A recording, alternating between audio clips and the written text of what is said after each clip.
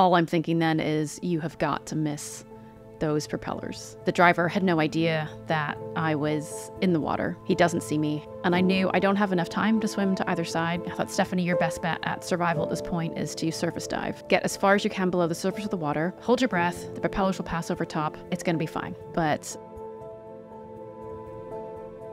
not only a Paralympian, a 4-time Paralympian, 3-time Paralympian medalist, 5-time world record holder. in our minds, we all want to be awesome at everything, and that's just unrealistic. And actually, I think life is about finding that one thing you're really good at and then just taking it to the next level. You have to go all in. What you need to have is the ability to believe in yourself and keep taking those little steps and those little risks year after year after year, and that is when you're going to see the magic. After one fateful day on a lake in Canada, our guest's life changed in the blink of an eye. While wallowing for a moment, a nurse challenged her. Who would guess this was the start of a competitive champion's rise? And I just felt like I was spinning down a really dark path. And it was actually terrifying. It was terrifying because... Greetings, I'm Ashley Samuels Mackenzie. And I'm Charles Parkinson. And welcome to How I Became, where we unveil the unscripted journeys of inspirational figures. Hi, I'm Stef Reid, and this is How I Became a Paralympian and a keynote speaker. If you enjoy the show, could you do one thing? Subscribe. Wherever you are, just click the subscribe or follow button.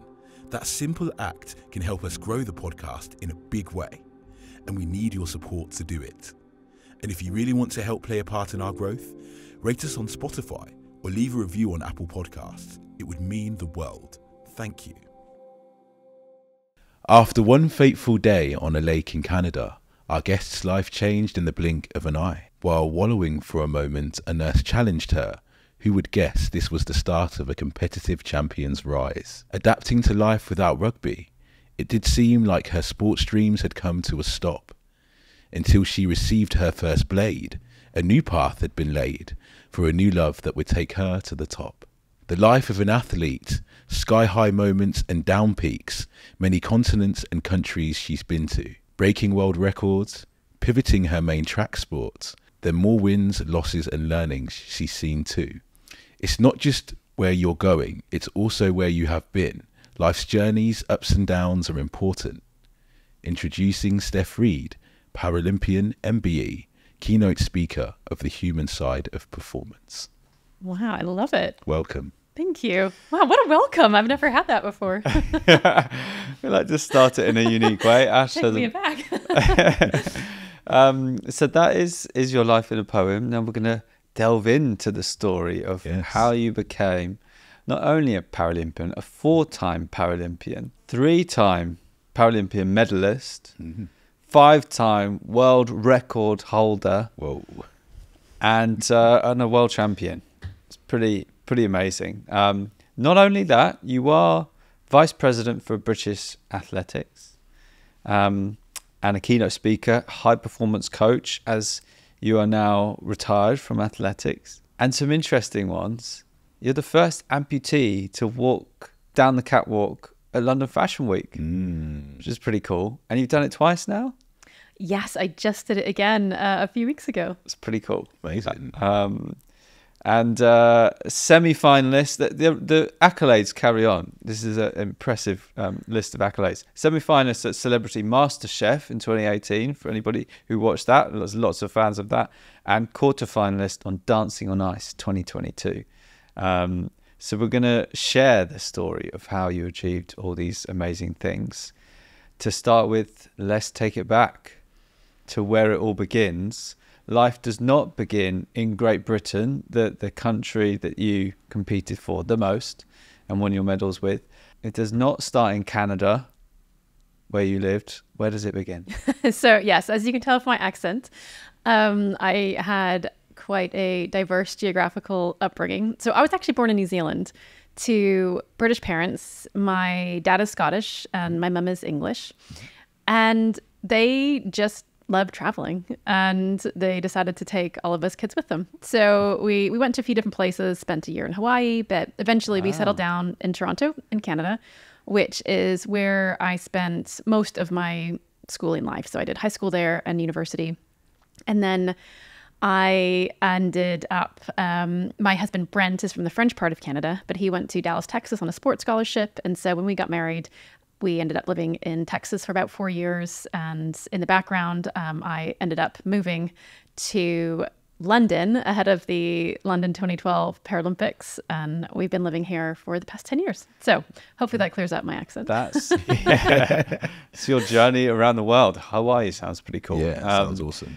Okay, so paint the picture of you're living in Toronto. What was your childhood like? What were you doing? How are things? My childhood was awesome. I was really lucky. I had two parents who, just worked really hard and also had a lot of fun. And they were also really, really focused on education. Neither of them had the chance to go to university. And that really was their dream for their kids. Well, actually, it was two dreams for my mom anyways. She really wanted to send all of her kids to university, and she wanted all of her kids to have braces and Hollywood teeth. And she did it. Yeah, nice. We're really thankful for that. So I was really lucky in that they really wanted to send us to private school, didn't quite have the budget for it, but ended up finding a private school that was kind of within budget. And so it was just a really small, intimate upbringing, which was probably quite good for me. But the other thing at this school is that there was lots of sports on offer. And so every single day I played or did something. And I grew up doing everything from basketball to volleyball to cross country to swimming to tennis. And it was fantastic. And you meet this PE teacher who inspires you about a particular sport, which is not very common for Canada or women. There is a big, sport for it in women now, but I guess probably less so back then. What was this sport? At 13, I was introduced to rugby and absolutely fell in love. And we were so lucky in that one of our PE teachers happened to be involved at quite a high level in Canada. And so she was able to put together a team for us. And because we were based in Toronto, there was enough other schools to have a league. But for me, it was just, well, for one, it really was a sport that showed off all of my talents as an athlete. It just suited me.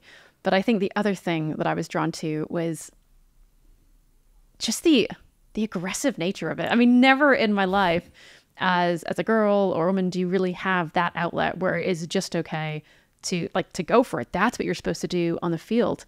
And I just felt like my whole life I had been not openly encouraged, but just be a little bit less competitive, care a little bit less, be less aggressive. It's not what girls do. And this was just the opposite. And I thought, I love this. So you wanted to then, what was your ambitions in this sport? What were you dreaming as a 14, 15-year-old getting into this sport? I wanted to be an international rugby superstar. That was it.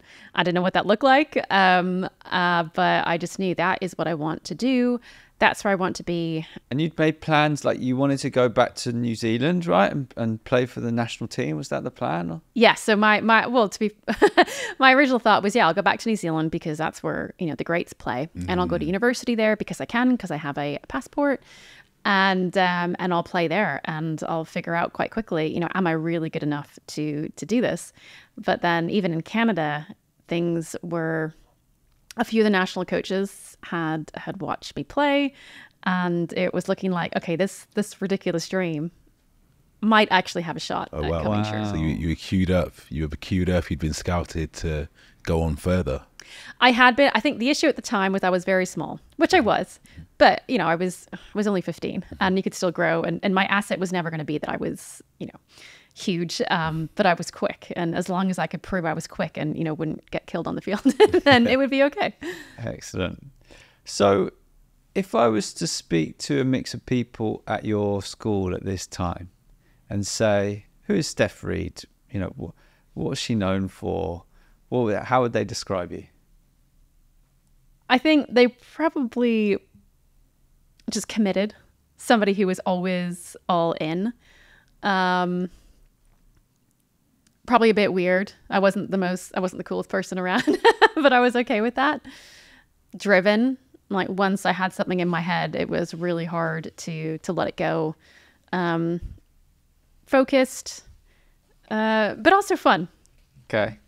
And known for winning basketball games for the school team, and known for your rugby, I guess. Yeah, I mean, that was always going to be a part of me. I loved all aspects of competition. I loved working hard towards something. I loved playing. That's what a game is essentially. Yeah. And yeah, I was just somebody that I was always all in. It didn't matter how big or how small. We could be in the finals in Toronto, or this could be in your backyard and we're just having a game of bump. I was always all in. Okay, so we get to a day that your life changes forever. You're 15. Walk us through the events of the day. What is happening? Set the scene, and tell us what happens that day. It was possibly one of the best weekends of my life. I had spent a good month convincing my parents to let me go to my friend's house. It was a bank holiday weekend and they had a beautiful cottage beside a lake and they had invited me up. And your parents didn't want you to go, did they? No, my parents were always quite strict. And so, they were quite careful about sleepovers and that sort of thing. And so it did take some convincing because it was for a long time. But yeah, and we just had the best weekend. They were on a lake and so we were out swimming and they had a trampoline in the middle and they also had this boat and I was introduced to tubing, which I usually describe as lazy water skiing or unskilled water skiing. But basically it's, you have a rubber inner tube attached to the back of a boat and you just go flying across the water. So is it like a big inflatable, round inflatable, and you stand on it or you sit on it? No, you sit in it. You sit on it. Lazy water ski. Yeah. I see, of course, yeah. And you're holding on to a handle. Yeah, and I mean, and you are gripping on, you've really got to hold on because obviously you've got a few waves and the whole point is, the driver is taking turns and you shoot out and so eventually everybody gets tired and eventually you flip off. Right. And that's why you have a spotter and a driver because it's a big boat and the driver is obviously looking forward. The spotter is the one watching at the back and letting the driver know what's happening and what needs to happen. I see. And so we were doing that all weekend and it was super fun. And my parents were coming up to pick me up on the Monday just after lunch. So we had one more morning left. Really? So this is the last day? Yeah, last day. Literally the last day, the last few hours. Last few hours. And someone said, Steph, what do you want to do? And I said, tubing. Definitely. So we packed up and then got in my bathing suit and hopped on the tube. And for whatever reason, that morning, there just happened to be a miscommunication between the spotter and the driver. And I had fallen off the tube and the driver had no idea that I was in the water waiting to get picked back up like he always did. So the boat had now turned and was coming back towards where you are. Yeah, same boat. And just by coincidence, he had turned and just happened to be coming directly for me. And you're thinking, okay, he's just coming back to collect me at this point. Yeah, initially I thought that's fine. And then I looked back and I just knew immediately he is coming way too fast. And he doesn't see me. And all I'm thinking then is you have got to miss those propellers. That was the one thing. And my mind just, there was no panic. There was no emotion. It just completely shifted into survival mode. Really? And I knew I don't have enough time to swim to either side. And I thought, Stephanie, your best bet at survival at this point is to surface dive. So to get as far as you can below the surface of the water, hold your breath. The boat will pass over top. The propellers will pass over top. It's going to be fine. So that is what I went to do. But I just forgot I had a life jacket on. Oh. And I couldn't get under. And all this time the boat's coming closer and closer. I mean, I'm making it sound like there was ages. I mean, this is all happening in a split second. Yeah. And there was, I mean, there's zips and clips, and I just knew there is nothing you can do. And again, it was no emotion. It was just whatever's going to happen is going to happen. And the boat came, and it was just really dark, and I didn't know what was going on. I was disorientated, and just at one point I just thought, I am going to drown if I don't, like, I'm out of breath. And even then I'm looking around trying to work out which way is up and which isn't. And eventually I, saw some lights and just went up to the top. And I remember my first thought just being, wow, like, that was really lucky. But soon after, I knew something wasn't right. I didn't feel right. And it was at that point that I realized I was hit by the propellers. I did get caught. So initially you didn't think anything had happened. You thought, I've escaped that. That's fine. I thought I was free and clear. Wow. Yeah. And because you described it being dark and you weren't sure which way is up. Again, is this all happening in a split second as the bike flies by, or what? I have no idea. It must have been in a split second. Yeah. But for me, that period below it felt like an eternity. Wow. Many ways, it just almost felt like a different dimension. Time stopped. I have absolutely no gauge for how long I was under. And so you realize, okay, something's not right here. What happens next? When do they actually see that you're still in the water? When I surfaced, the boat was quite clear. I think someone had yelled and just said, because somebody was sitting near the front, and I have a really vague memory of that person, and just them screaming at the last moment. And obviously there's an engine cut that you can do. So I don't actually know what happened, just because I wasn't there. But I remember surfacing and everyone on the boat really panicked and terrified. And the first thing I said was, guys, I'm fine.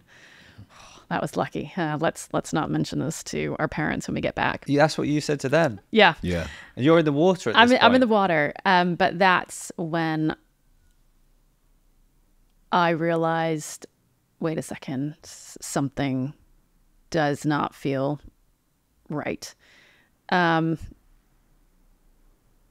going to try and explain this in the least gory way possible, but just as a warning. So basically I was in the water and I just felt, I was just feeling things that you probably shouldn't feel. And initially I just thought, I probably just lost my bikini bottoms.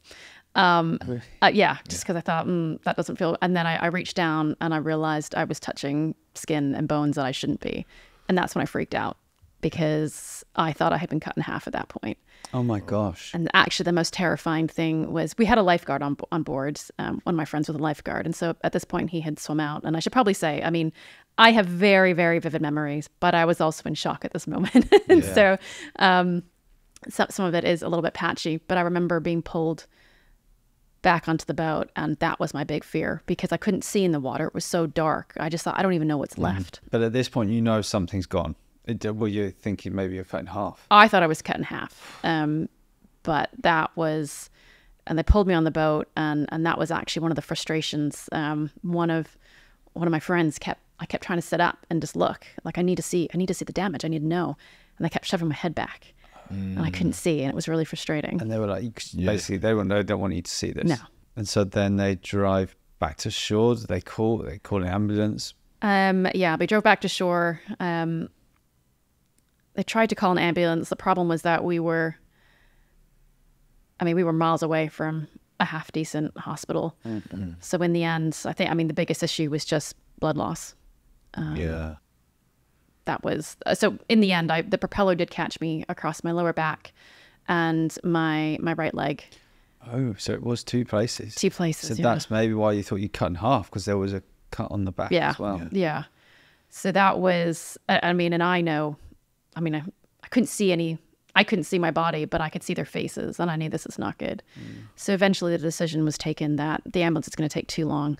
So they loaded me in the back of a van and just said, look, we're going to meet you on the fly. Like, we're going to drive as far as we can. And then they did like a bit of an exchange. Yeah, on the side of the highway. And then took me ambulance? In an ambulance. I see. Yeah. And then took me to the closest clinic that they had. And at this point, they'd wrapped your leg up, and tried to stop the bleeding? Yeah. Well, the problem was I still had a life jacket on. Nobody quite knew where all the bleeding was coming from. Wow. And then you don't want to be poking around too much because you could make things bleed a bit more. But I was in the back with one of their neighbors was a nurse, and there were 3 people in the back with me, just, doing the best that. And what's going through your mind at this point? I was terrified I was going to die. I think at that point it really was just terror, because now I was 15. It was not on my radar. Yeah. And it was just not something I had ever, just prepared to deal with. And actually the terror was just, I don't have enough time to complete everything that I want to do. And apart from that, like, have I gotten it all wrong? Everything I thought was important in this moment right now, none of it matters. And so it was this fear of not having enough time, and this fear of I've just gotten life completely wrong and I won't have a chance to fix it. Wow. Well, that's some deep thoughts to go through as a 15-year-old at that moment. Yeah. Yeah. What were you thinking then was important in life?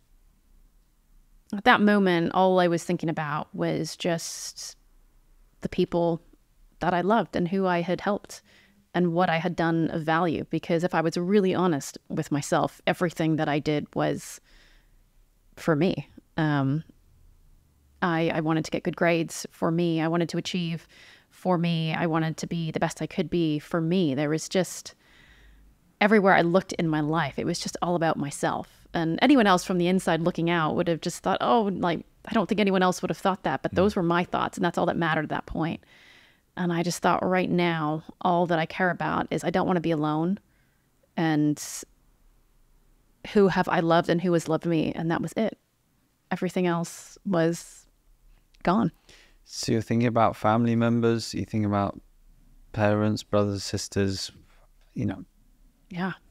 And I just wish I had done a better job. I had been a better daughter. And I didn't regret going there at all. But my biggest fear was my mom would blame herself, even though it was nothing to do with her. But she would feel like, oh, well, I said yes in the end. And I just wanted to make sure, like, I need her to know that's not the case.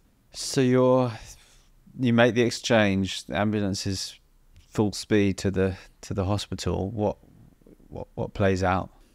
My only memory from there is just a really white, stark room and staff that were trying to hold it together. I don't think this was the kind of thing that they were equipped to deal with. And just knowing the best thing that they can do is, I just remember them calling around trying to find an orthopedic surgeon, someone in Toronto who would take on the case. Again, it was a bank holiday weekend, probably the worst time Oh yeah, of course. possible to get injured. But I remember by this point, my family, my mom and my dad had come, and they had been called immediately. And I think my mom said that they were out walking at the time and someone had left a message on the answering machine. And even though the person left the message said the equivalent of, Stephanie's cut her foot and we think you should come, because they didn't want them driving wildly Panicked. like crazy people Yeah. there.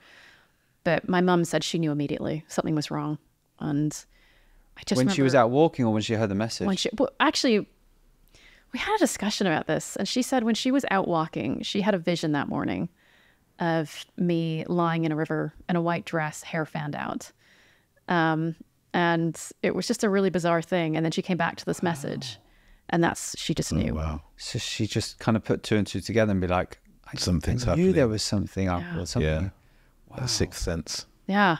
Yeah. I mean, I was taken aback when she told me this. They drove and they went like crazy people, because they knew that something was really wrong. And I remember them showing up and coming in, and the first thing that I said was just, I'm sorry. I am so sorry.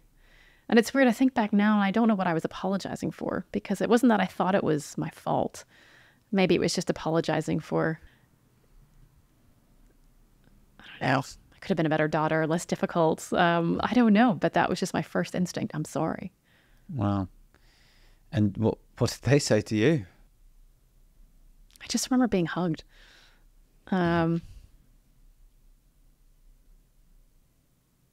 And they said that they loved me and that I was going to be okay.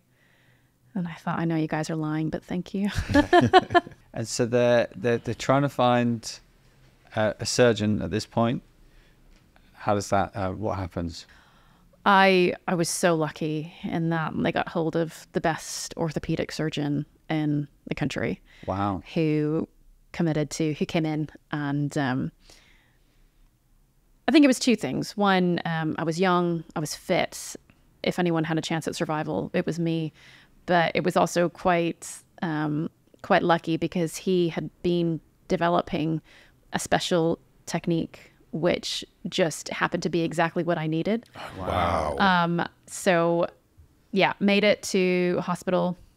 And the big issue, I mean, everyone, yes, I'm the issue with my leg and my foot were a big deal just because of long-term consequences. But the real issue was the cut I had across my back because it was deep, it was huge, it was bleeding, and it was very, very dirty. Propeller blades are not clean. So the biggest issue then was just sepsis. And how do you debride a wound this big?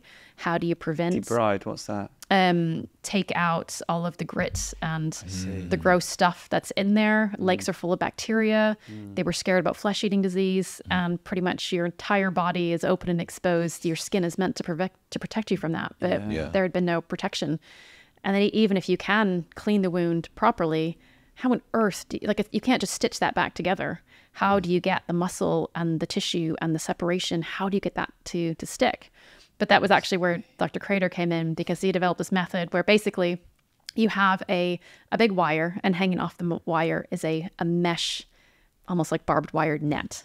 And so what you do is you have to clean the wound, and then you kind of stick it to one side of the flesh, and then you kind of twist it into the other side of the flesh. The mesh dissolves in your body, and you then take the wire out. So it was very, very lucky that I ended up, finding him. And because at this point, what's the potential of you not making it through this? I remember being in the ambulance on the way to the hospital and just getting really annoyed with the two ambulance attendants in the back with me, because I was just so tired and I just wanted to have a nap. And he would just keep poking my shoulder all the time. And I remember just being like, can you just stop?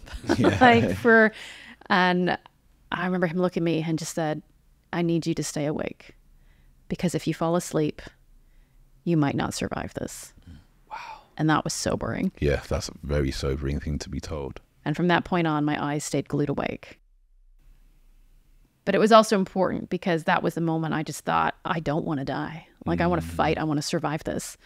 But it was touch and go. So if you had just gone, do you know what, I'm going to take this nap, that could be you just your body actually saying, okay, I'm done. Potentially. Wow. Scary. But you didn't. You didn't. Then you heard. I mean, thankfully he communicated that to you, and you with the drive and the passion you had and had built up over the years of just being an achiever, was like, okay, these eyes are staying open. I mean, I don't know if I can take full credit for that, but I think it's two things. I think you have to have the will to fight, and I wanted to live, and then you have to have they did some pretty cool things. Like, I mean, I was out of blood. And they can't really give you a transfusion if they don't have the equipment to know what blood type you are or have that kind of blood. But they can do things like pump your veins full of just plain tissue fluid to at least keep them open. And so, yeah, I had an amazing team for sure around me that did what they needed to do. But I wanted to fight. I wanted to be there. And I think that matters too. Definitely. So what happened next? I was put under, and the order at this point gets a little bit skewed in my head. Yeah, understandably. And two overriding memories, and again, I don't know what order they were in, was waking up in the hospital room and me, being told you've had no spinal damage, which was amazing. Wow. You have no permanent internal injuries that we can see at the moment. Wow. Amazing. So you're thinking, good. This is amazing. Yeah. I've done quite well here. Yeah. But then my mum walked in, and it didn't make sense because her face did not look like someone who thought this was amazing. And so I just thought something is not connecting.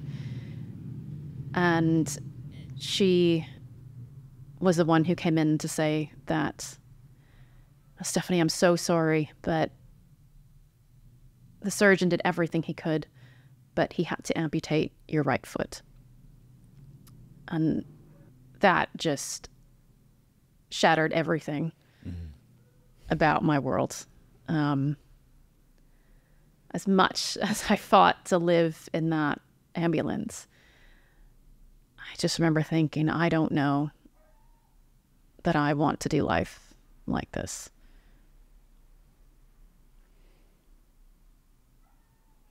And the other memory I have is just of my mom, whose first response to the whole situation was, can you cut off my leg and give it to Stephanie, and I will do the rehab or whatever it is. And I think that was a moment I just thought, wow, like that is someone who loves you more than her own life. Wow. What a thing to suggest. Yeah. I mean, that's love right there. It's a mother's love. And that was a moment. It's funny, we have never fought since that moment, which is funny because as a teenager, oh my goodness, she was so strict, and I was convinced her life's goal was just to ruin all my fun, and it was exhausting. And I just realized in that moment, we never fought again because I just knew no matter what she says, no matter what she does, even if I don't agree with it, I know exactly where the heart of it comes from, and it just wasn't worth it. I mean, that's an expression some people say. I'd take my right arm off for you type thing for this. She literally effectively offered that as a leg. Without hesitation. Wow.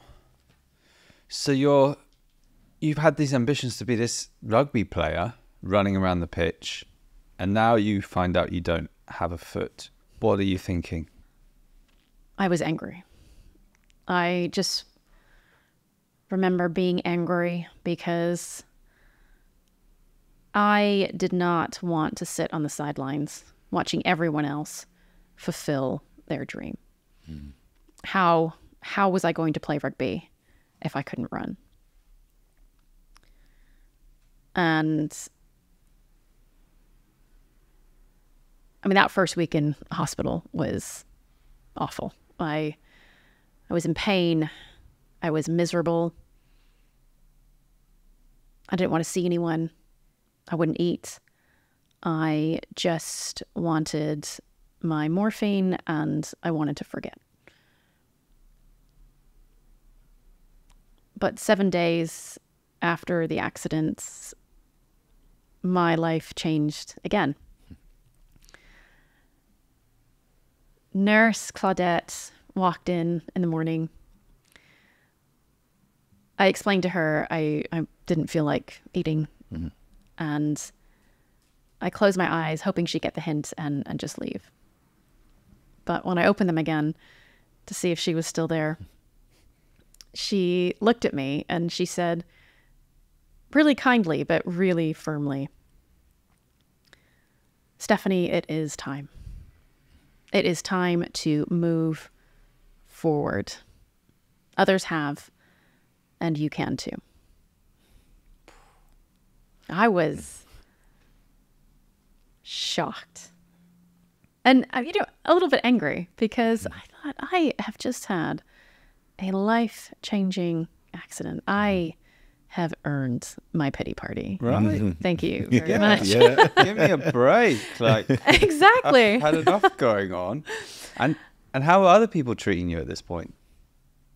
They would walk around me like they were walking on eggshells, which is normal. This is someone you love, and what could I get you? Can I get you anything else? Can I get you something to drink, something to eat? Do you want a magazine? This kind of thing. I mean, no matter how horrible I was, And I mean, I actually, I look back now and I suspect probably Nurse Claudette witnessed a lot of this. I remember, I mean, my mom was, again, amazing. She slept on a wooden chair beside my bed for 3 weeks straight because they eventually kicked her out because she was getting sick. And they said, look, if you don't go home and get some sleep and get better, you won't be able to see her. So for one night she went home, but I remember she was, I still couldn't get out of bed and I wanted to brush my teeth. And so she brought me my toothbrush with some toothpaste on it. I remember yelling at her for, you know, a full minute about how I wanted the toothpaste evenly spread across the head of my toothbrush, not in one awful little lump. And she didn't react. Yeah, I mean, I was awful. And I think back now, she probably stepped outside to cry and then came back when she could pull it together and was as kind and cheerful as she could be. That's who I was for that week. I was not a great person. But you are on morphine. You're on all these drugs and everything. You've gone through a serious thing. Just you as a person. This is you on various things to keep you alive. Yeah. Yes. Of course. There was a lot going on.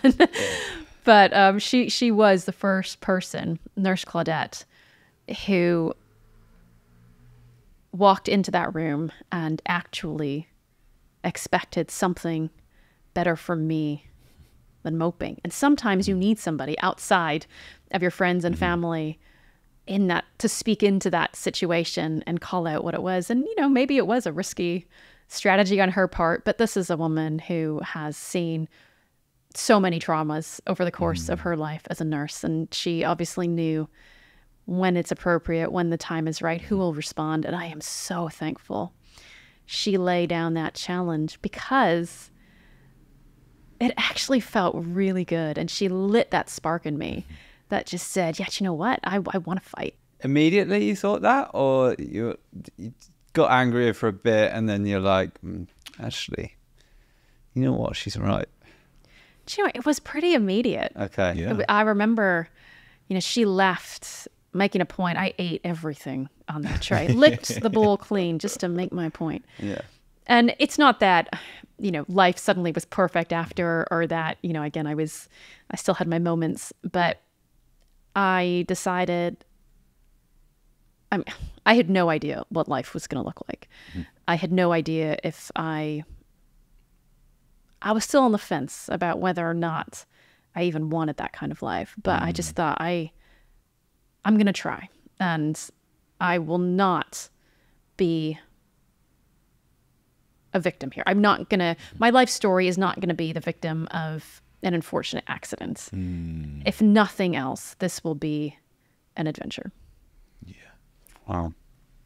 Ash, I'm just going to ask what, for people listening, what's the lesson in that? I look at the nurse as a key catalyst, and we can see this nurse character. We can all be this nurse character in our lives. To say that thing to someone when they're down, to encourage them or to challenge them. I think challenge is such a great catalyst, because then it puts the choice in the hands of the person that's being challenged. You know, are you going to sit there and just like mope or be down, or are you going to do something about it? You have the choice. And then leaving that seed with someone, it can grow. It can grow into a world champion. Yeah, I think you're right. I think it takes a special person to have the guts to sometimes say the hard thing that needs to be said. And you're right. I think we all need Nurse Claudettes in our life, and we all need to be a Nurse Claudette for someone. And then also, just if you're on the other side of it, how you respond to that person, you know, because the Nurse Claudette can say the thing, but then how does that person react? And then that's down to you. So you're going to go stay in that mode of this isn't going to work out, you know, stay in basically in a negative mindset. You're going to go, okay, take a breath. You're right. I'm going to have to change some things. I'm going to have to change how I think about things. I'm going to have to change my perspective, and I'm going to find the energy somewhere in me to just move forward. You know, as much as I don't want to, I want to stay in this place where I can just say and do what I want, and just because I've earned this right to be, you know, whatever I want to be, and anyone can say anything, or am I going to really make a change? And that's what you did. But actually, you summarize it like that. That is you mentioned this idea of choice. And I think that is the most powerful thing you can give to someone. It's not like anything about my circumstances changed, but she just showed me you have a choice. And even if it's not the choice I wanted, it was still a choice. And I think maybe that was it. I just finally felt like, okay, I have some power and some ownership. All these things, it's not that they're happening to me. And I'm just sitting here powerless. Like, I can still choose what I'm going to do and how I'm going to respond. Interesting. Yes. Yeah, it opens up a different way of being at that point, rather than thinking the only option now is to be in this negative pity mindset. You're on your road to recovery. I think you spend 3 weeks in hospital. Then you're like, I think you told us, you're like, okay, I'm done with this. I need to go home. Is that right? Yeah, I was, so boring. And I remember this was 2000, it's not like there were screens and TVs and Spotify and Netflix. TikTok and Netflix, no. Oh, it was awful. I hated being in hospital so much. And so And there was a point you told us that you couldn't even read a magazine or read a book because... Yeah, it was... So I mentioned they gave me not blood, but fluids, just trying to keep, veins open and flowing. The problem is that all this fluid gets stuck in your body. And in my case, it got stuck in my eyelids. Oh, man. And I didn't even know this was possible. But basically, my eyelids blew up. They swelled so much. They covered half my face, which then meant I couldn't even open my eyes. So I couldn't even read. And so it was just this awful scenario of having to lie. I had to lie in a certain way as well because I had all of the bandaging and the stitches across my backside. And it was just miserable. And so at the moment I had the option, I was out of the hospital. I at least wanted to go home, and I had a nurse that would visit every day. But the big thing, and I think the most helpful thing was just cracking on. I think the idea, it happened in August, school started in September. Everyone thought I was going to wait until January. I'd miss the first school term and go back. But I thought, no, I want to go to school. I had a good friend, Peter, who, we were quite competitive academically. I thought, Peter's going to get ahead. And then I'm going to have so much catching up to do. I thought, no, I need to be there, even if I'm falling asleep every afternoon. Okay. So tell us about this first day you go back, because you previously were this sporty person who's out there winning games, wanting to be a rugby player, and now you're coming back in crutches as a totally different person, maybe. What are you thinking before you go to school? Walking in that first day was probably one of the scenarios in my life where I needed the most courage that I've ever had. It was terrifying. And it was terrifying because I felt like I didn't know who I was anymore. My identity was so wrapped up in sport and being an athlete and achievement that I didn't know who I was anymore. I was now this person that couldn't play sport, couldn't win games for people. And it's really scary walking into a scenario you don't know people didn't know how to respond to me. Oh, they were amazing. But again, it's hard for everybody because nobody quite knows where you're at. Nobody knows the right thing to say. It was just this really, really weird day. But my fear was just, no one's going to like me anymore. I can't win a game for you. I'm tired all the time. I'm not that much fun to be around. I'm slow, I'm on crutches, and just, I think I ended up going in preparing myself for the fact that you're just, it's okay. You're going to be alone a lot, but that's okay. And you'll carry on. And I think what took me most aback was just the fact that people still wanted to be around me and speak with me and include me. For me, that was just one of the most amazing lessons in my life, that who I am, who we all are, is so much deeper than just what you do. And yeah, I'd have to wait after school for my mom to come and pick me up. Usually I would play sports, but I couldn't do that anymore. But just the fact that someone would just want to come and sit and have a conversation. And it was just, wow, I can still give to someone just speaking. It was probably one of the best lessons I could have learned. And I'm so glad I learned it that young.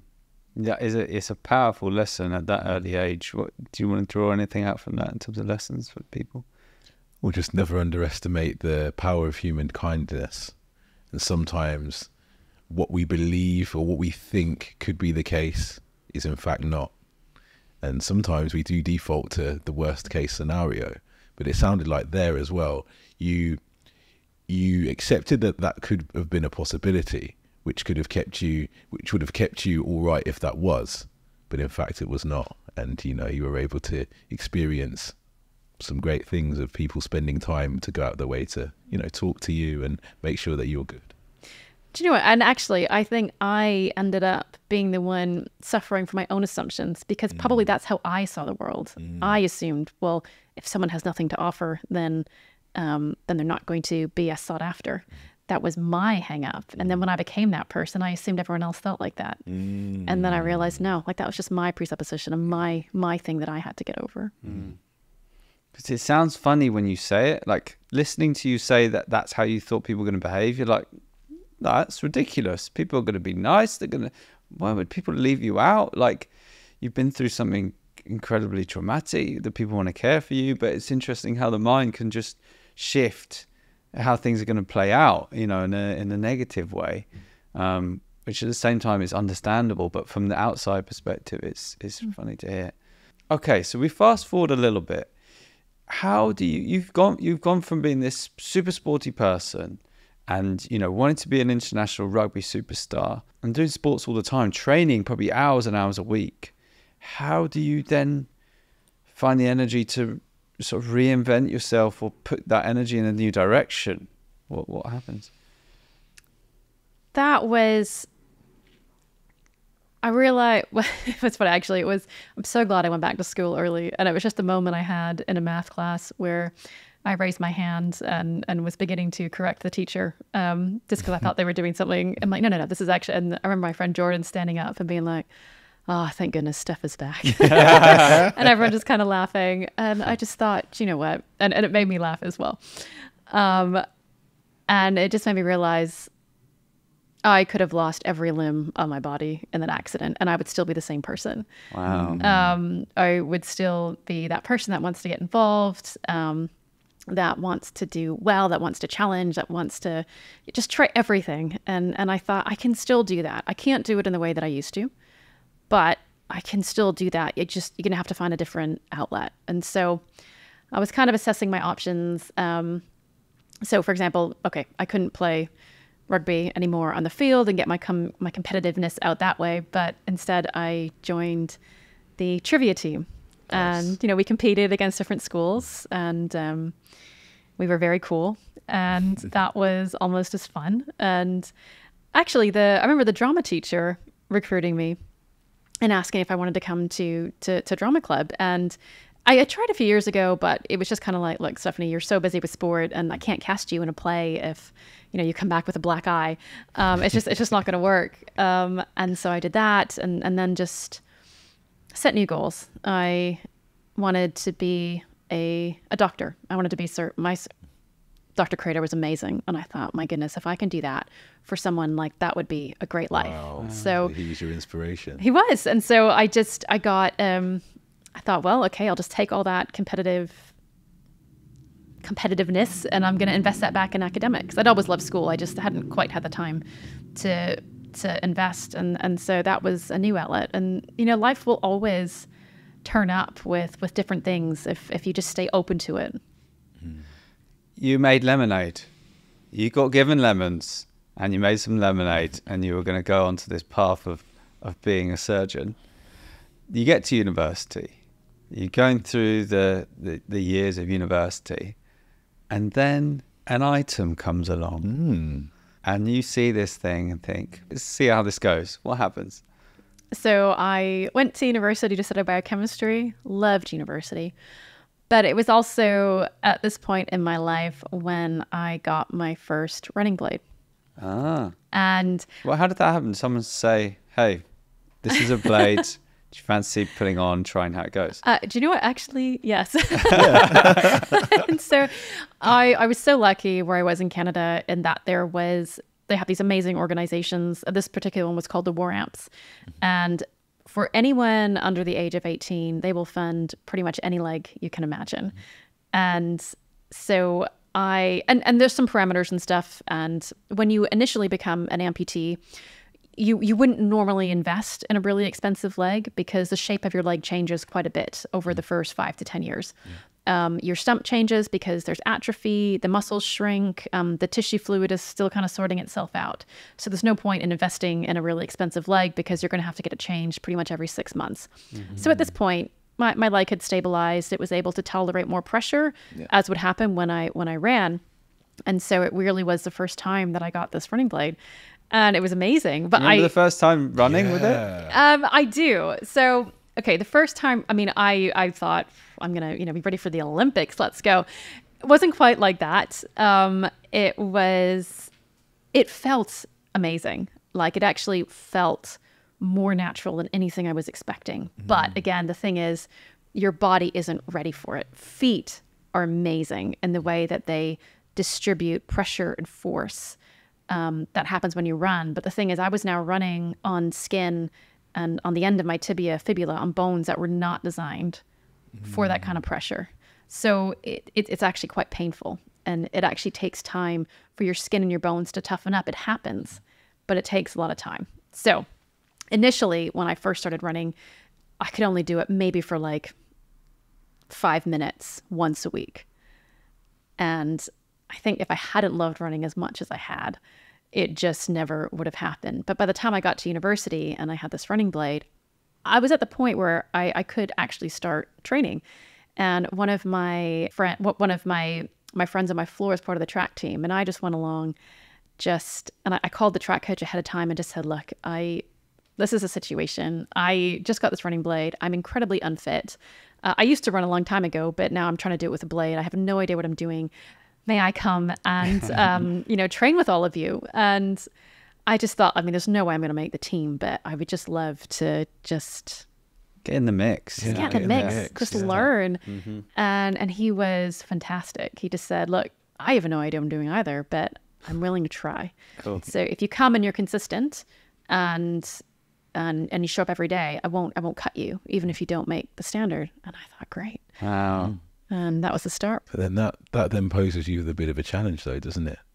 In terms of how you can balance biochemistry and your track.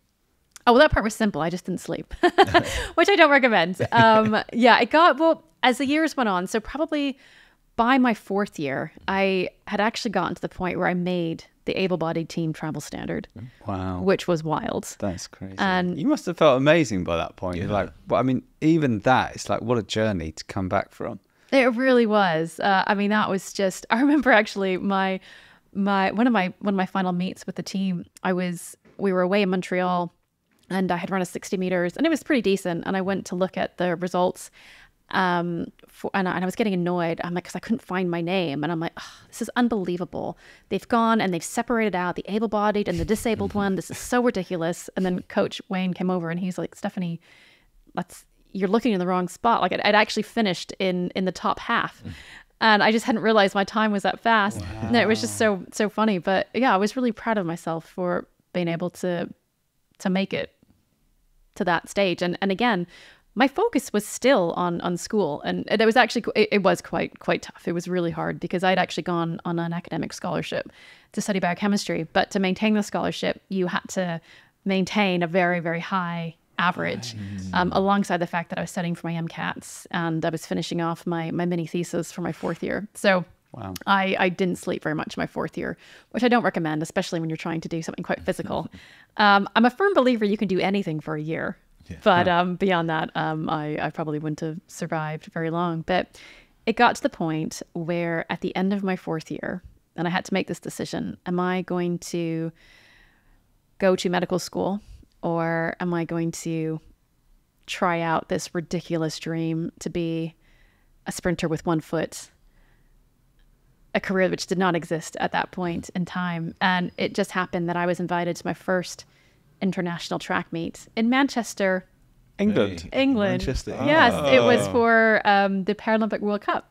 Wow. And it was a last minute invite. I was invited about 2 or 3 weeks before the event was due to start. I'm like, that's fine. How did they find you? Just seeing your results? World rankings? Yeah. Wow. I hadn't actually realized I was even listed, but they just kind of, make their way down the world rankings, and I was next. Wow. So I've been competing in able-bodied competitions all this time? I've been competing in able-bodied with my university, and then in the summers, I had attended a few...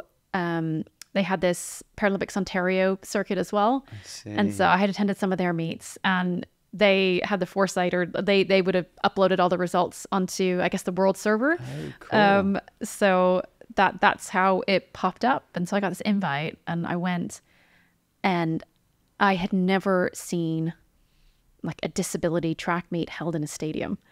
And I was looking around, and there were TV cameras, and it was advertised, and there was, press and media. Oh, wow. And we were picked Bright up from the lights. airport. We went to a hotel, and I was just like, is this for real? And looking at that, I just thought, I don't know where this is going to go. I don't know what disability sport, Paralympic sport looks like, but I want to find out.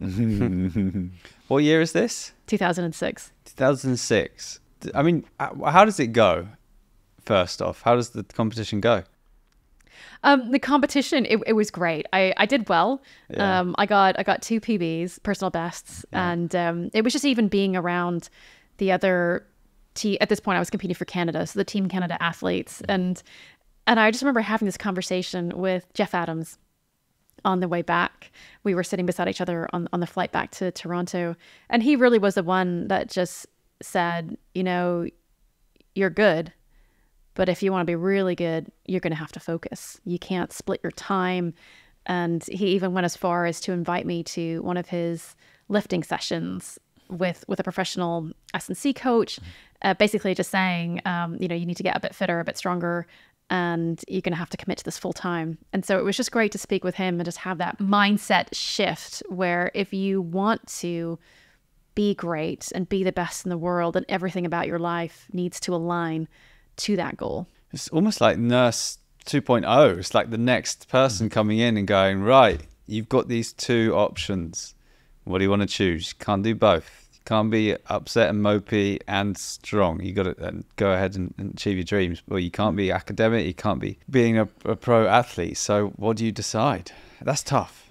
That's tough. It was really tough, but I knew the answer immediately. Really? And usually my gauge is, okay, which option scares you the most? And I mean, not that medical school would have been really hard. Of course it would have been, but I knew I would get through it. I knew I would make it to the end. But this, I had no idea. There was no pathway. There was really no one like to look at and be like, oh, that's how you do it. And it terrified me. And I thought, well, yeah, that's the one you need to choose then. And it's not, I mean, it is about taking risk, but it's about taking calculated risks. I never advocate for, just do something crazy. But the point I was at in my life, I had just finished, I had graduated, I had no obligations. I wasn't responsible for kids. This was the one moment of my life where I actually had the opportunity to take the most ridiculous risk I could. And if it didn't work out, I could always go back. I mean, medical school would always be there. You can always pivot. And I just thought I will regret it for the rest of my life if I don't at least find out if this is even possible. And this is amazing because your childhood dream of being an athlete, as your profession is suddenly like back on the cards, and you thought that was over, I'm never going to do that again. And now suddenly it's like, wow, this could actually happen. Completely. And I mean, to be honest, my dream always was, I was looking back at, I had a yearbook, and it would have been from grade 5. So it would have been about 10 or 11 years old. And I had 3 goals listed. Number 1 was to win an Olympic medal. Number 2 was to win American Gladiators. Number 3 was to be an actress. And so, I mean, my dream had always been the Olympics. Unfortunately, rugby wasn't part of the Olympics at that point.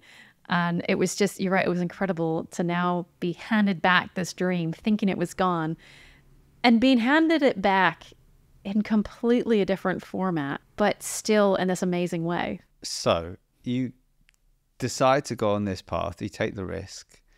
It's 2006.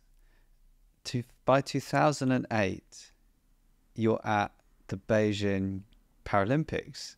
How on earth do you go from kind of just getting into this thing and to being a Paralympian?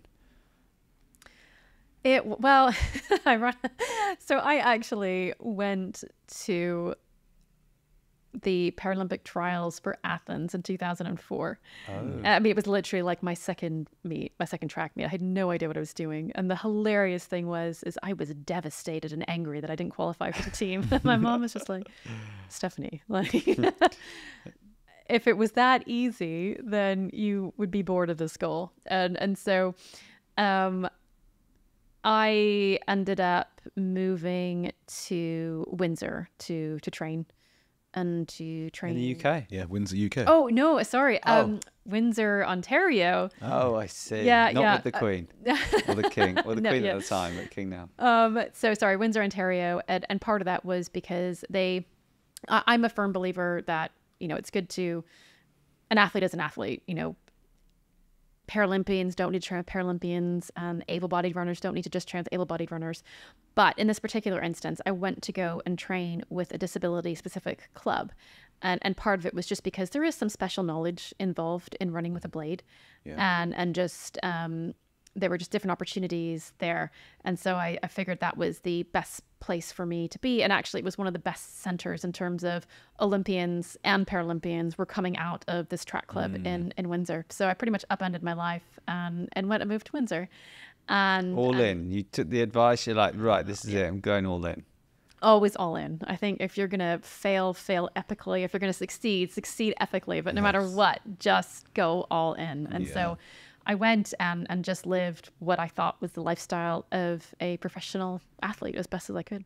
So you do that. You focus and you get the results. You get into the Beijing Paralympics and you line up for the 100 meters T44 event.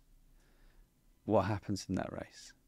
Well, so I'm impressed with your classification knowledge. Just if anyone's not familiar, a T44, it just refers to the type of disability that you have. And in my case, it was I competed against other leg amputees.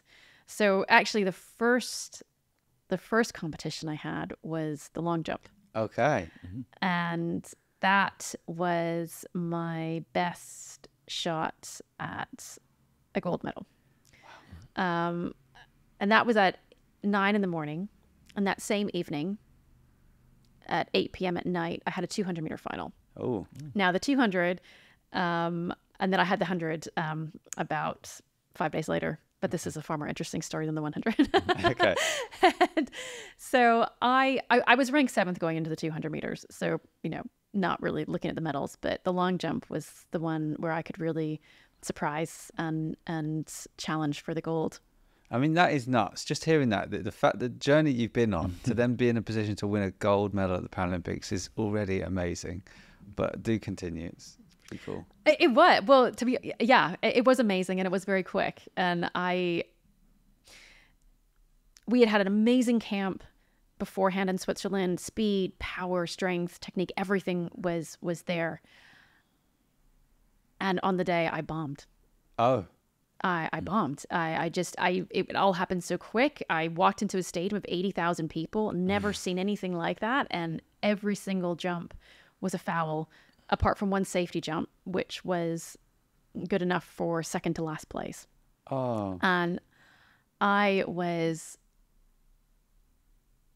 ashamed, actually, and embarrassed. And I had never failed on that scale before, and all I wanted to do was hide and just bolt out of that stadium. But I remember my coach calling me over, and I was looking at his chest because I couldn't even look him in the eye. And he said to me, "Stephanie, I know this is really hard, but I need for you to know that I am disappointed for you, but I am not disappointed in you." And I just remember the relief at knowing that I would not forever be defined by that one mistake. Yeah. One mistake doesn't suddenly erase your dreams and your talent. And the thing is, I had a 200 meter still to do. So I decided that my shot at a medal is gone. I knew that. But I was going back to that track to run a personal best, just for me. I mean, no one else is going to notice the girl coming home in 6th, 7th place, but it didn't matter because it was for me.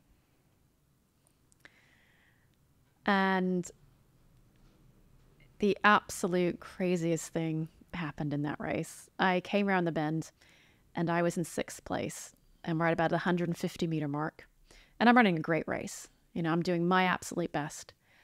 And I can see out of the corner of my eye, I was out in lane 9, the leader trips over her blade and falls. Oh. She then takes out the athlete next to her. Oh. She falls. And at this point, I'm in 4th place. Oh my gosh. And I'm, Stephanie, this is never going to happen again. You get up there and fight for that bronze. And I just snuck the bronze medal. Wow. Now, okay, obvious. Nobody dreams of winning a gold medal or winning a bronze medal because the 2 best athletes fall. And the thing is, medal aside, I was so proud of that performance because in that race, I set a personal best by almost a second. A whole second. Yes, a whole... And it might not seem like a lot, but in a 200-meter sprint... Oh, yeah. Loads. That's huge. I mean, yeah, if you did it 0.1 second faster than your personal best, that's oh, yeah, I'd still be thrilled. You know, that's a lot. So it's like a whole second is a huge amount. This was a whole second. Wow. And I was so proud of myself because if I had started that race, you know, sad and disappointed, instead of fully committed to running the best that I could, I would never have been in a position when everything kicked off at the front. Yeah. And it was just that reminder that even if no one's watching, even if you feel like there's absolutely no way you can win, still do your best. Yeah.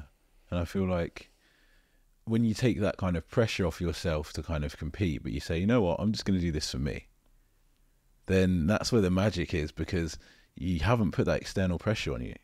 You're just being you, fulfilling your own desire to do whatever it is that you want to do.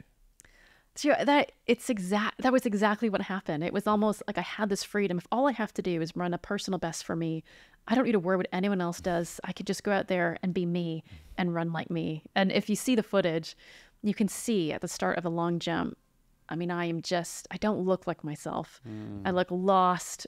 My coach even said, he's like, your eyes were glazed over. He's like, I knew from the start this was not going to go well, but I couldn't say that to you and I couldn't snap you out of it. I didn't know what to do. And then you see me come out for the 200 later and I'm smiling and I'm myself and I'm just having a good time. And it's a powerful high performance lesson because we all feel like the way to do good is just to load lots of power, load lots of pressure and lots of anxiety on ourselves. And it's not true. You can have fun and still do really well.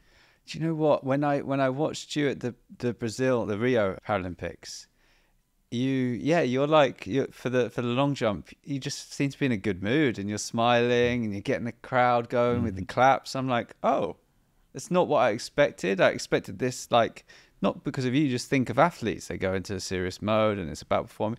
I was like, wow, she's having a lot of fun. Like, and did you then take that attitude on forward to the rest of your career of like, okay, this fun or being positive and feeling good needs to be a part of it?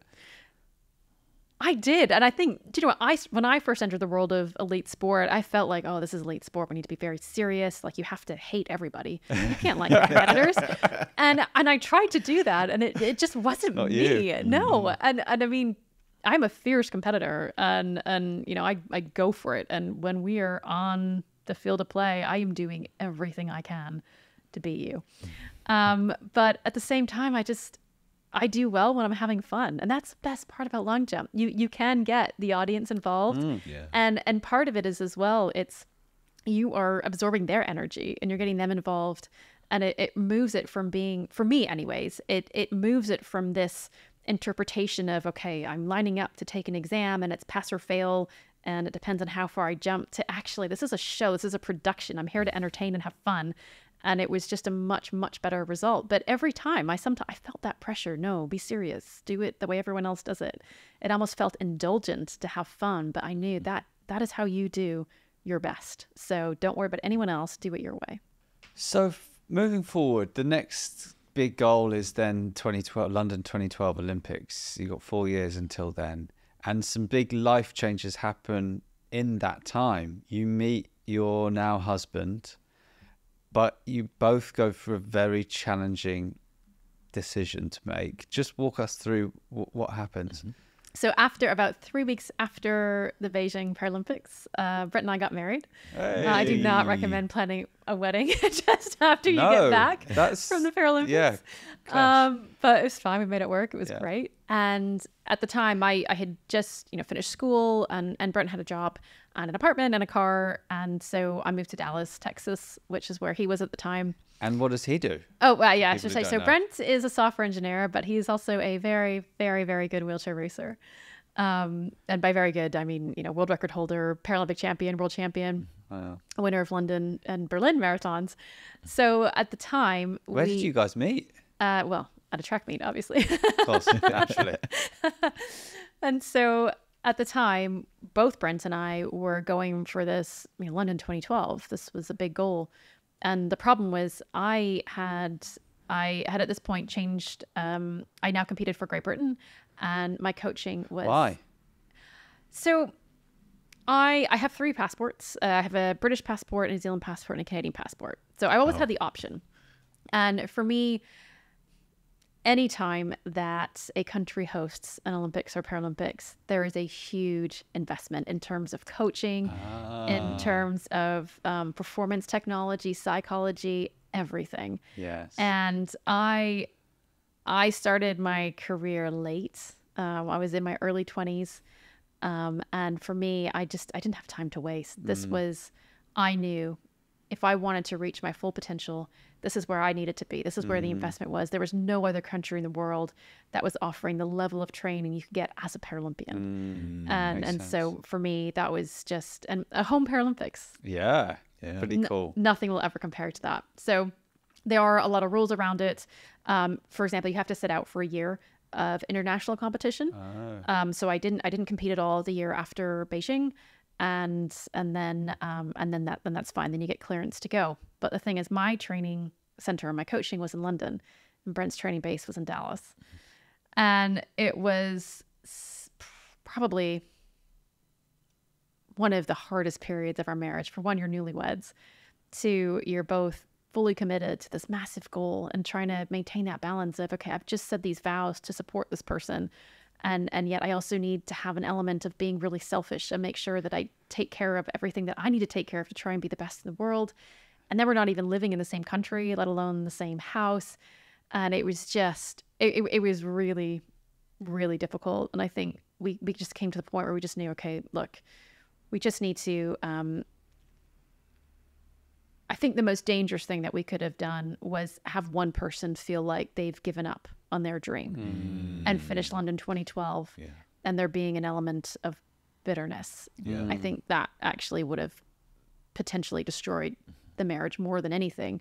And so we just, like, the best thing we can do is we're still both in this, and this just looks unusual. This isn't going to look like everyone else's marriage, and that's okay.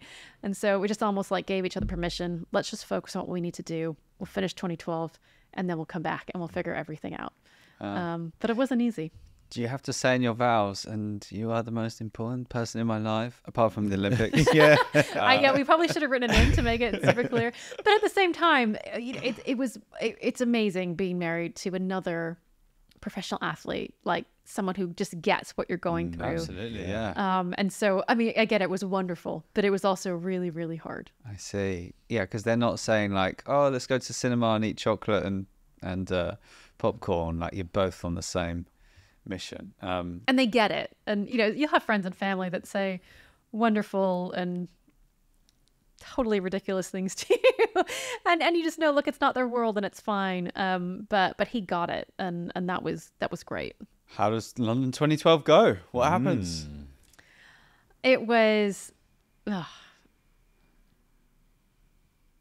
it was just such an amazing experience.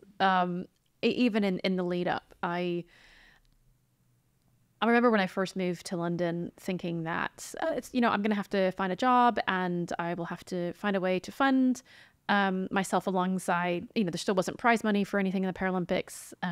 Wow. It wasn't necessarily professional in that sense, but I came fully ready to work alongside this goal. And for the first time, I had sponsors and people who just believed in me and just saw the value of Paralympic sport and wanted to partner and join me on this journey. And that was just totally beyond anything I had ever imagined. And again, I caught that glimpse of what parasport could be in 2006, but to actually see it, and it was in the main media, and it wasn't just me, other Paralympians were doing amazing things and showing up on adverts, and, having a blade was cool, not this source of, oh, that's so cute, like you doing your thing, but wow, like this is amazing. And people are doing real sport, and we're like, yeah, we always knew that, but now everybody knows that.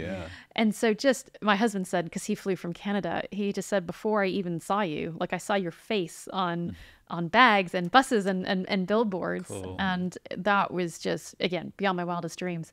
And then the games themselves, I set another personal best in the long jump. This time they weren't all fouls. Good. From that, did you get into the vibe and just have some fun while doing it? I did. It took a few jumps. And so you always know, like, I think I took my first jump, I didn't ask for the clap. And I'm like, oh, Steffi, that's not you.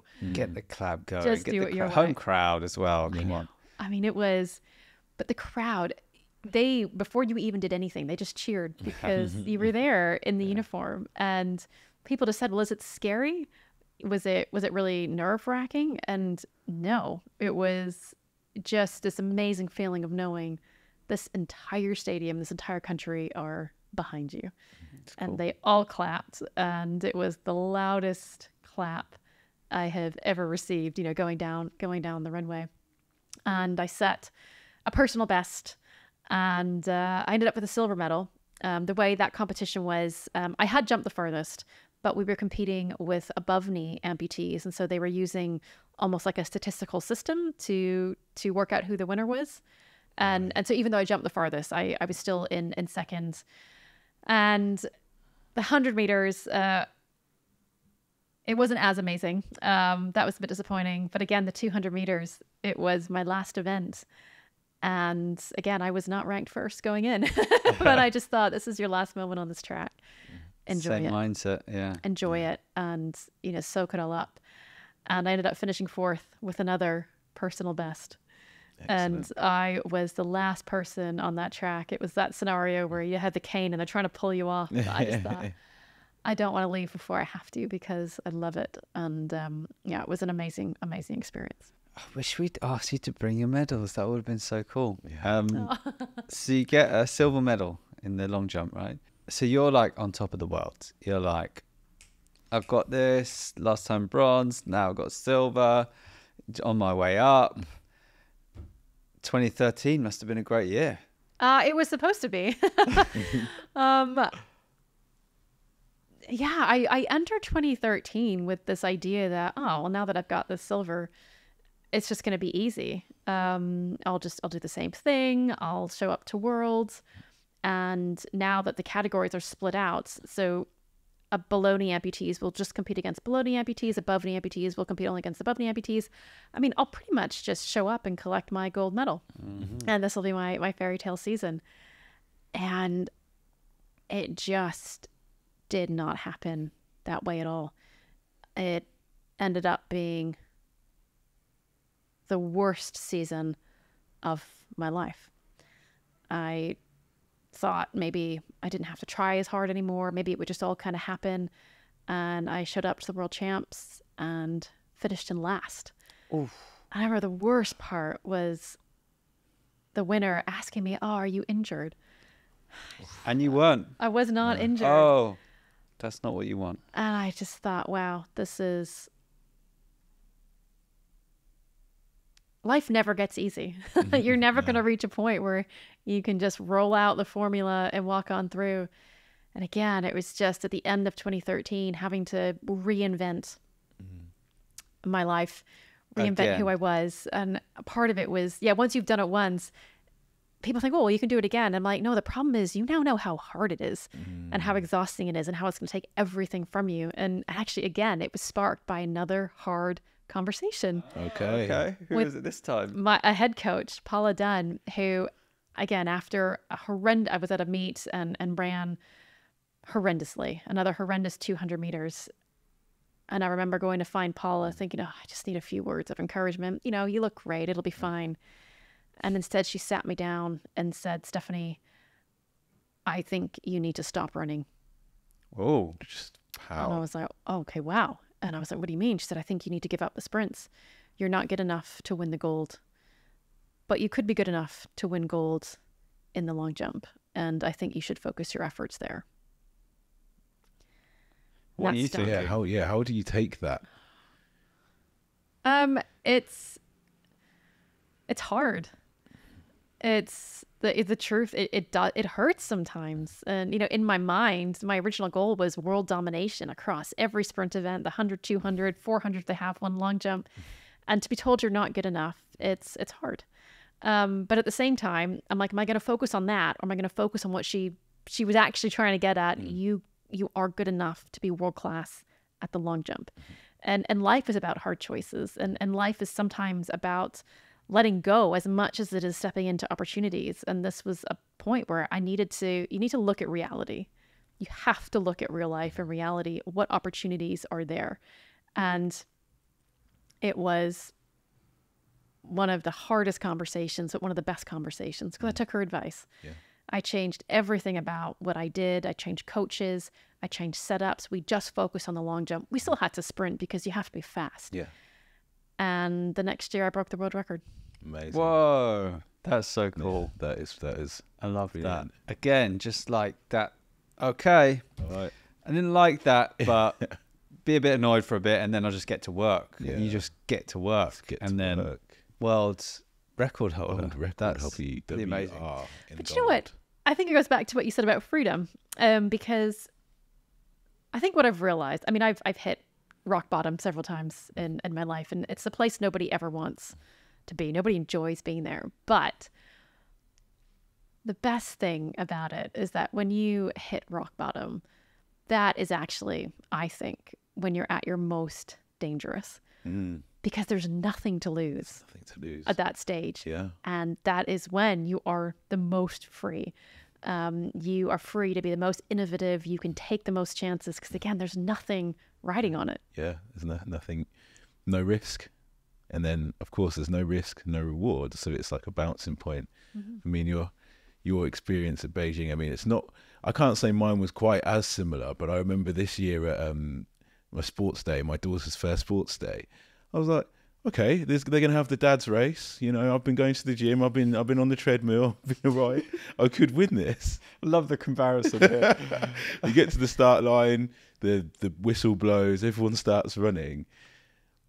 A few seconds later, I realised perhaps I'm not going to win this. Right? I remember one of the dad's shoes fell off. Right, like it flew in front of us all, and somehow another dad caught the shoe and threw it back to him while we were all still running, and I still came like not quite last, but maybe second or third from last. You got beat by a guy whose shoe came off. His shoe came back, and he got it back. On. I realised I'm probably more built for shot put or hammer throw. Specialise, Ash. Specialise. Specialise down. That's the lesson. Yes. Specialise. Yeah, I would agree with that. I specialised in the long jump. And no, but genuinely, I think we all, in our minds, we all want to be awesome at everything. And that's just unrealistic. And actually, I think life is about finding that one thing you're really good at and then just taking it to the next level and keep taking it to the next level. And it's that constant thing of, but I want to keep my options open because what if this doesn't work out? But you have to be brave. And as I think we said it probably before, you have to go all in. Yeah. All in. I'm going to read out your results from this moment. So the moment you decide, okay, all right, I'll stop the sprinting. I'll focus on long jump. So you become, 2014 T44 European long jump champion. We get to the Olympics, Brazil, Rio Olympics. Paralympic silver medalist, T44 long jump. 2017 world champion, T44 long jump. 2018 European T64 bronze long jump. You just go on a long jump winning spree for years, which is amazing. That is amazing. Long jumping around the world. It sounds crazy, doesn't it? That this actually, when I was in school, this was not presented as a viable career. You know, it was be an architect or an accountant or a lawyer. But I just think when you have a dream and you don't have to know what the end point is. I mean, I had no idea this was going to be the end point. All you have to know is what that next step is. And if you can see it and you figure out a way to take it, then take it. And you just keep doing that over and over and over again. And, you know, it was over a long period of time. It's not enough to just do it once. You have to be in it for years and years and years. And I just think that anytime I go and I speak about high performance, that is the message I want to get across. Like, this is what you need to have, is the ability to believe in yourself and keep taking those little steps and those little risks year after year after year. And that is when you're going to see the magic. It is not something that's fast. It's not something that you wake up and suddenly it's just there laid out for you. You have to work at it and you have to go for it. You do have 2 devastating injuries before Tokyo. We're fast tracking this a little bit, but you get an extra year to go through that rehab because of COVID. And you're really there at Tokyo, not this time thinking about trying to get a gold, but something else. Well, I didn't know at the time, but because I retired a year ago, but Tokyo was my final Paralympic experience, and it was without doubt the hardest period of my sporting career. It really was just 2 years of misery. I had 2, as you say, really devastating injuries in 2019, which each time they happened, I was told your career's over. You can't come back from that. Wow. And you're like, I've kind of been through a lot. Watch me. No, I was lucky. So the first one was really bizarre. I took a really awful landing in a long jump pit in 2019, and my knee twisted, and they x-rayed it, and it was found that my ACL had been torn. ACLs, it was my takeoff leg as well. And I take off my artificial leg. And so to have the kind of control over your knee required to do that, I mean, that was an easy, surgery and a year of rehab. That was my 2020 done. Anyways, as it turned out, yes, my ACL was torn, but what they didn't realize is that it had already been torn for about 12 years. Wow. They have no idea what happened. They have, do you know what? It probably happened during the initial accident, and just nobody ever flagged it, and just somehow my body had adapted, and my knee never had an issue, so no one ever found out. So, but it really was that first, because no one just even guessed that could be possible. But so we found out, okay, my knee was still a little bit injured, but not devastatingly. So we worked really hard, rehabbed it, got ready still in time for the 2019 World Championships, which are in November. And the very last meet, it was a week before I was meant to fly out, and it was my 6th jump, my very last jump. Again, a terrible landing, and I ended up tearing my syndesmosis on my real foot, in my ankle. And that, again, is another injury that requires surgery and is very difficult to come back from. Initially, the surgeon said, look, we're not going to operate, because if we operate, you will never be ready for Tokyo. So we just tried to rehab it fast-tracked. Anyways, as it turned out, Tokyo Olympics got pushed back a year. And so I had a little bit more time for the rehab, but then it was just, I didn't realize it at the time, but I never jumped well again that year, because in 2021, because there was a fear response. After those 2 awful injuries, and even now I can still hear the sound of my knee popping out as I land. I can hear the sound of my syndesmosis popping as I landed. I would stand on that runway, and all I would think about was self-preservation. It was not about jumping far anymore. I was just scared. I'm like, I'm just going to hurt myself. And it was just the most miserable year, 2021.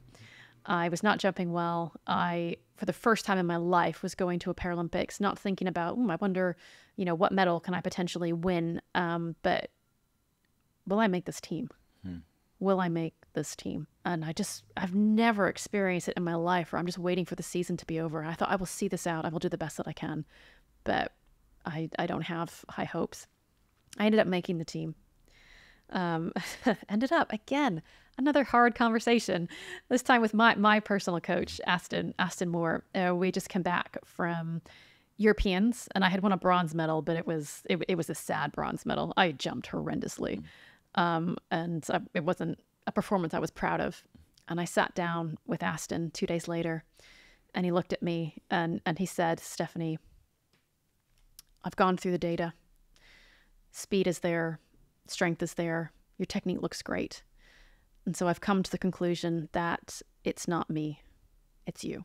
Oh. And I know that sounds really harsh, but I mean, he is saying this with the utmost love. Yeah. And still, it's hard to hear. It's hard to hear, but this is, I know Aston is on my side. He is on my side 100%. And he is saying this because he wants me. He's like, I know you can do better. I have the data. This is you.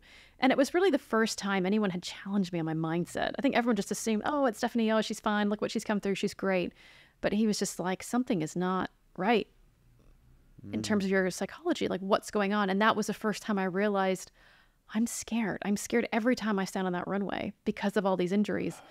And if he hadn't said that, I never would have realized it. And again, it just gave me an opportunity to, he's like, well, okay, great. If it's in your head, what are you going to do about it? I'm like, well, I guess I need a sports psych, don't I? And he's like, yeah, go find one. But again, it's that option. Okay, now that you know what's wrong, you have an option to go and fix it. And I ended up finding just the most amazing sports psych, Penny. And we talked through. And it just meant that I arrived at Tokyo free again. And I think part of it was just the relief I had made it there. Yeah. And I stood on that runway. And again, it was also knowing, look, even if you get injured, there's nothing else beyond that. You can just go for this.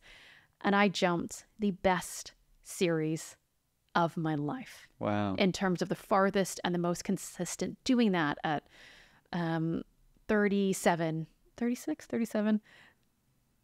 years of age, which is pretty amazing. Most people would have retired by this point. Most people would have retired by that point. And that was just not what I was expecting. Now, the thing is, I ended up jumping, again, one of the best jumps of my life, but it was 3 centimeters shy of bronze. Oh. And I finished in 4th. Yeah. So literally like that. Less than that. Less than that. Really? And it was so bizarre because I remember the head coach, Paula, she was a head coach, the one who had that really difficult conversation with me saying that I should go just to long jump. She came over to me and she just said, Stephanie, that was unbelievable. Nobody expected you were going to produce that after the season you had, just well done. And I was so proud of myself, and Aston was so proud. And he just said, that is exactly what I wanted to see. Like, I couldn't have asked for anything more.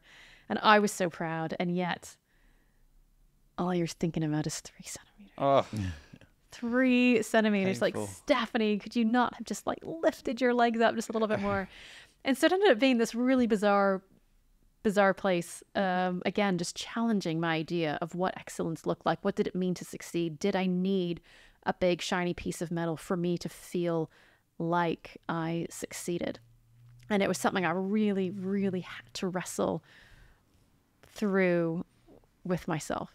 So you have this experience 3 centimeters at the Tokyo Olympics. You go straight into dancing on ice and entering this TV competition with all the lights, cameras, action that involves that, and it's a hugely popular show. And then you said to us you had a mental health crisis after that. What happened? Surely your career's over. You've done dancing on ice, feeling great. Oh, I don't have to do this anymore. But what happens? So yeah, dancing on ice was just one of the most amazing experiences possible. And I mean, just you were getting essentially paid to learn how to skate. And the skating it was so hard. Initially, I was terrible, but we kept working at it and we just found a way and ended up surprising a lot of people and making the quarterfinals. And I actually still skate now. I absolutely loved it. That's cool. But what I was entirely unprepared for was what happened afterwards. So I hadn't decided I was going to retire after Tokyo necessarily. I thought, well, Paris is only 3 years away, not 4, because it was delayed, and I could probably just hang on. But the thing, I got to dancing on ice, and it was so fun and so unlike anything I'd ever experienced before. I just thought, well, there's probably other things in life that I've not yet experienced, and they're probably really fun as well. I've just been so busy. And I think that was then when I just started realizing, do you know what? I'm so satisfied with my career. I think I'm ready to step away now from athletics. And it actually feels more scary to step away than to stay in it. And again, that's my trigger point. Whatever's the scarier option is probably mine. But the thing I wasn't ready for was I had never really debriefed after Tokyo and just kind of taken time. There's always something we call the Paralympic blues, which is when you've had this major focus for so long and it happens. And even if you did super well, or even if you totally bombed, you still feel a little bit down. So I had that plus the show. You spent 6 months living in an amazing reality, but not one that's real. You don't spend your life with people basically organizing your life and your food and basically living life for you while you can just focus on your skating and have the most amazing time. It's wonderful, but it's not real. And if you confuse the two, that can be quite dangerous. But so I ended up, show's gone, career's gone in terms of long jumping, and everything just felt like the foundation had just been gone. And I just felt like I was spinning down a really dark path and I didn't know how to get out of it. There's no anchor point. Wow. And it was actually terrifying. Yeah. It was terrifying because, this wasn't me. Like, I was Stef and I was really strong and I never had mental health problems. And yet here I was not able to function in a really basic way. Like, I had a toll bill I needed to pay. I'd been on a bridge and forgot to pay it. And it was now 3 months and it was accruing and I just could not pay it. And you just think, what is wrong with you? Just actually physically couldn't just get on and no, do it. I just couldn't deal with it. I just could not deal with it. And it's terrifying. And I think what I knew was that, okay, like that part of your life is done and you are about to start a new chapter, which is just going to be totally different from anything else. And it's just really scary. And I think, oh, Stephanie, you've done that before. Like, you know what it's like. Your life got turned upside down and you managed. But the scary thing was just knowing, yes, I've been through it before and I know how hard it is. And I'm just tired and I don't want to do it again. And it's scarier knowing how hard it is. And it was really the first time that I just had to actually ask for help and sit in a room with people where I just cried and they just sat there and looked at you and just in a really loving way. And just free from judgment and just be, again, just in that really vulnerable position where you don't know how to put yourself together and you need someone else to do that, which means that kind of that power is gone from you. And that's scary. But it was, I think, something every athlete, everyone going through a major life change has to take on. It's scary to let go, but you can't embrace anything new unless you let go of what you know. Wow. That's very powerful. I think if anybody thinks, oh, well, it's weak to show your emotions or ask for help or to be in this state where you're not very mentally, healthily strong, hearing the fact that you went through that, and nobody can deny you are an incredibly strong person, character. I think it just shows that anybody can go through that experience and anybody should ask for help. And it's not a weak thing to do. It's actually a very strong thing to do. It's necessary. Because I think, again, what I realized when you go through that point, what happens is your view of reality gets skewed. And the best thing that you can do is have somebody bring you back to reality. The problem was my perspective wasn't going to take me there. I needed the perspective of someone else to just get me back on that path and start giving me the options, showing me, okay, this is real life. This is what you can do. Go for it. Well, that is the end of your story. That is how you became Paralympian, not just any Paralympian, multiple winning world record holder. And we hadn't mentioned that in 2019 you were made vice president of British Athletics as well, which is pretty amazing. And you now are a high performance coach, you're a keynote speaker, you're commentating on massive events, world championships around the world. So it's pretty cool. We end the episode with a poem that Ashley has written while this episode has been going on. So over to you, Ash. Really enjoyed our conversation today. There's so much that I'll take from this and move forwards. Maybe even join the track and try some shot put. So here's our finishing poem for you. It's time to move forwards. Others have, you can too. The catalyst of change from whence this miraculous story grew. Being committed, all in, and perseverance, some of the key themes. And to remember, one mistake won't ever erase your true dreams. Find that next step and believe in yourself. You can achieve if you keep on advancing. And let it not be forgotten, even faced with rock bottom, that in fact can be your best advantage. If you're lost, you may find yet the key to your mindset can be the opening of life's last frontiers. So now you've heard the story, and I hope you'll be inspired surely. Who's to guess where Stef's story goes on from here? I love it. May I have a copy of it? Of course. Okay. Thank you. Thank you. Thank you so much for joining us. No, it's my pleasure. Your story.